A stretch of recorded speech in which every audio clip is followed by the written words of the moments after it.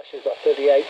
Brazil. I thought Germany would have quite a few, because there's a lot of German ham publications you can get, or is it just a few hams right all the No, they've got 70,000. Oh, yeah. Oh. So they're big. But, yeah, most of the hams are in about a dozen countries. Yeah. Oh, well. Like, there's only, let's see, 23 countries have more than 10,000 hams. Oh, yeah. So it's Australia. More hams in India. They're very underrepresented.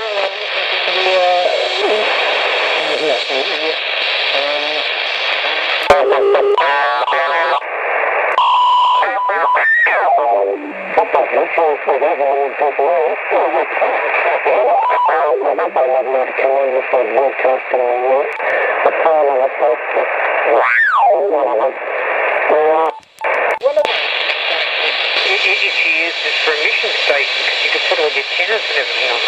they do use phone towers. I have seen that.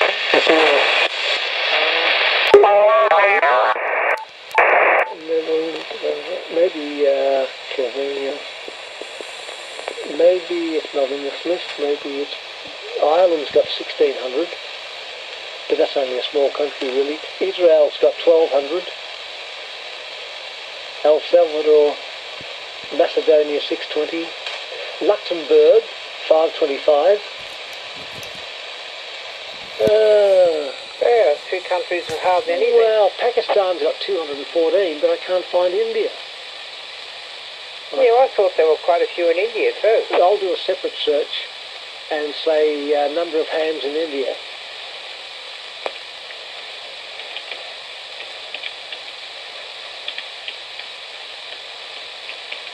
Number of hams in India. List of hams. List of dams. Oh, I've certainly said hams, I don't know, but it's obviously not big. But yeah, there's a lot in India because it's a fairly technological sort of country now. Well, maybe that's all too busy in the call centres and can't Playing with FTA and sort of the mixing station appearing on FT 20 metres. There's about no time in the day where you can't get a contact on FTA. But Chinese hands figure very significantly. So those 60,000 They're busy. registered in China are very, very active for the population size. Yeah. Interestingly now, so are the Indonesians, so the YB prefix, BY prefix, but I've only ever seen one Indian on FTA. Is that right? Yeah. VK3YE. Oh, I can hear you now, Peter. Good evening, Dave. Yeah, I've got up and now on the big rig. And great signal on 160 metres FM. Oh, FM is great if it doesn't have to go via the ionosphere. It's fantastic. Yes, I might even make a video of it. Oh, okay, that'd be good. Do that. And look, FM, if the coffee break was on FM, I think during the daytime they get better results than AM. Yes, quite possibly. And another thing, I think 40 metres FM would be quite good at certain times in the day as well, I reckon. It has to be a very stable signal for FM to work. If I run it on AM, if I'm working again, I'll try it out. if I run it on 80 metres, it's terribly distorted, even with the very local SDRs and East Burwood or whatever. It's 80 would be terrible, yeah. yeah, it would have to be a perfect signal, and I have tried it on 7 megs, and it's perfect, and then it just fades out, goes distorted, then it comes back again. It's sort of unworkable. Yeah, it really only works on, MF, groundwave, and very 28 megs or something like that. I imagine 600 metres FM. That would be perfect. Perfect. FM on long wave would be the way to go. But of course the bandwidth's a problem. But I'd love to try FM on LF. Yeah. So yeah. Now, what have I did have something to speak to you about, Peter, but I've forgotten what it was. Oh, well, we'll do it next time. And, But the various posts have been quite fascinating of all your travels. Posts? Where did you get them from? Oh, a thing called social media. Oh, is that what she was doing all the time? Oh, oh dear. So nothing sacred. Yes, social media. Oh, I should get in. No, I don't want to get into that. Yeah. Okay, well look, we've done it's at past. Well, social media really is amateur radio. All the other things don't really work. That's right. Well, look, I mean, face-shit bugware. It even ruined a computer on Linux, let alone a Windows one. Really? It's unusable. Oh, very sad. Anyway, anyone listening, the stream's up again, and so we'll be on 160, and I guess next week we'll be on 2 meters as well. So if you want to have a conversation, you have to use 145.3 or something. But anyway, see what happens. It is past. I've still got jet lag, and good to speak to you, Chris and Ralph, John and Peter. A little live segment at the end of the night here. And yeah, well, I wasn't expecting it tonight. I was in the computer and I'll just have a look and see what's on. And I came on and that's it. Yeah, well, that's right. I've come from the Arctic where it's been 30 degrees and now it's much colder here. But that's all to the bad. Well, look, yeah, it would have been summer there. It would have been bright summer. It doesn't get dark. It's just brilliant sunlight day and night. So, yeah. Okay, well look, I think I'll it would be interesting to go to a place where you see the sun going round and round and round rather than going overhead, which would be a bit like that there, wouldn't it? Well, it is. Up north, well, anywhere north of the Arctic or the south of the Antarctic line, you get, the sun never sets. It's a big thing to go to North Cape and look at the sun setting, or never setting, just dips into the horizon and back again. So the trouble is they have 6 months of darkness. I think they get very depressed. Did you see any auroras up there?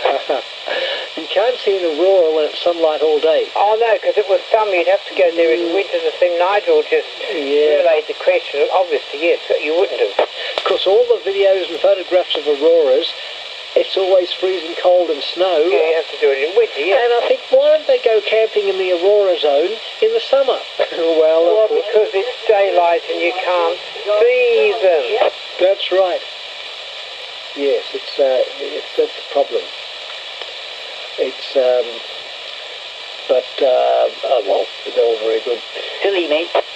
Anyway, I will close down and we'll see you all next week. We'll have all networks running, hopefully. And while I was away, I think the last week or two, they had big storms and one. Yeah, I think it's Tuesday the 18th. I think it is. That was very sleepy. Okay. Yeah, Nigel wasn't quite tuned in. He asked if he saw auroras, but he didn't realise I didn't get the magnetic pole around anything. Yeah, you've got to go in the winter. In the winter to see an aurora. You can go down to Tasmania, see quite a good one if the conditions are right. I've never been to Tasmania. Well, it's quite good, and there's very good auroras down there. I don't think those towers are still in Kelso. I think they've been demolished. Oh, no! You could have bought that station. You could have been down there in the Art Deco transmitter. Well, except they didn't advertise it till after it had been sold, because it was a newly listed thing when Anthony and I inquired. It was already sold. Sounds like the suspect deal's going on. Well, it's like how the ABC used to advertise jobs when someone in the ABC was going from one place to the other. They'd interview all these people. No one would get the job because the job was already taken before they even ran the interviews. It's the same thing with Kelso and the real estate agents. Look, you could have lived at Kelso. You could have worked just down the road a bit is the Beaconsfield gold mine. You could have worked down the gold mine. Oh, where the things fell in and those people got trapped? It's just about 10k down the road. Oh, yeah? You could have been working in the gold mine. Well, I don't know if I want to work in a gold mine, but I don't know. And you could have been almost crushed to death for 5 weeks till they drilled a hole and got you out. That's what happened. I remember that. Wouldn't you love it, being stuck down a mile? Well, a how mile? about those Asian boys that were stuck in that thing in Thailand or wherever it was, when it suddenly flooded, that cave? That's right, they had to use heyphones to talk to them. That's right, they were invented by Mr. Hay in England. And That's they're right. 85 kHz upper sideband. That's right, yes, long wave heyphones to talk in the mine. That's right, yeah, well, that's how the underground things work. I mean, they've had things on that sort of frequency for quite a long time, but talk underground. Now, if you'd use a heyphone, put it in a big tenors, and you'd probably get out quite well Well, yes. on 85 Well, you could kilohertz. make a thing like that, and with scientific license, no one would notice anyway. In fact, no one would really notice anyway. They wouldn't care. They would, yeah. So they're stuck in the mine, but yes, I think being stuck down would be the worst thing. It'd be pretty scary. Oh, it would be, yes. Oh, well, it was good news for them in the end, anyhow. But at least they had space to walk around. The guys in the Beaconsfield were stuck, crushed into a little cage. They couldn't move. But God, that'd be Yeah, I know, it terrible. would have been terrible. Absolutely, I don't know how they... you'd go mental. I just couldn't stand It'd it. be so claustrophobic, you'd go nuts. You would. And there's always a chance it was going to collapse more, and they'd just be... Wasn't it? Yep, and they had to be very And then there careful. was that other place in the Snowy Mountains where the hotel stood Oh, down there. yes, that's right. Only People one, got trapped in that.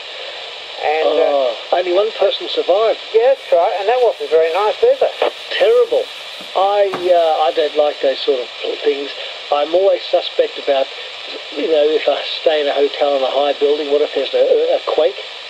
It might collapse on me.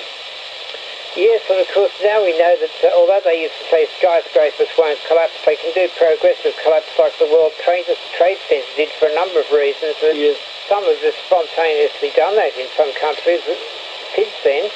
So I don't know whether I'd like to buy a unit at the top of Eureka Tower or somewhere, because it might do that one day.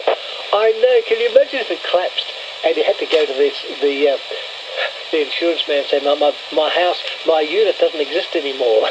Yeah, that's right. It just disappeared. Yeah, of course they sold real estate in there. Now when the building collapses, you've got non-existent real estate where you just pay rates on air and have to live in air. Well, you bought something 1,000 feet, a square area 1,000 feet in the sky. So if the building collapses, You have do to you have a still own that helicopter. bit? Well, you probably do.